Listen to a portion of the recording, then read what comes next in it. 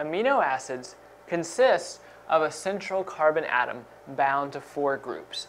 Now, in every amino acid, 3 of those groups are always going to be the same.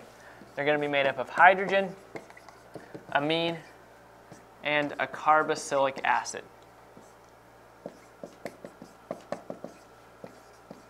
So it's the 4th group that is going to differ in the 20 naturally occurring amino acids. And so this 4th group could also be called the designated R.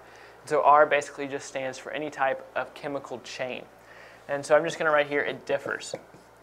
Because like I said, although 3 of the groups are going to be the same for every amino acid, the 4th group is going to differ from amino acid to amino acid. So we can classify amino acids into 5 different groups. And so we're going to take a look at those classifications. So the first is nonpolar, which is where the R's are mostly alkyl groups. And so that's like alanine, valine, and leucine.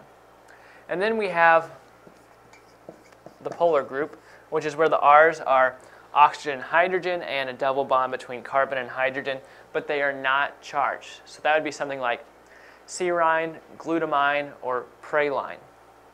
And then we come to the aromatic amino acids, which is where the R's are rings. And so this is phenylalanine, tyrosine, those are some examples.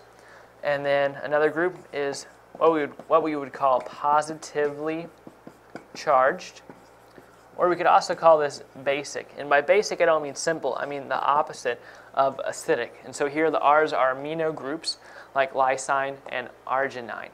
And then last but not least, the 5th group is basically the opposite of this. So it's negatively charged,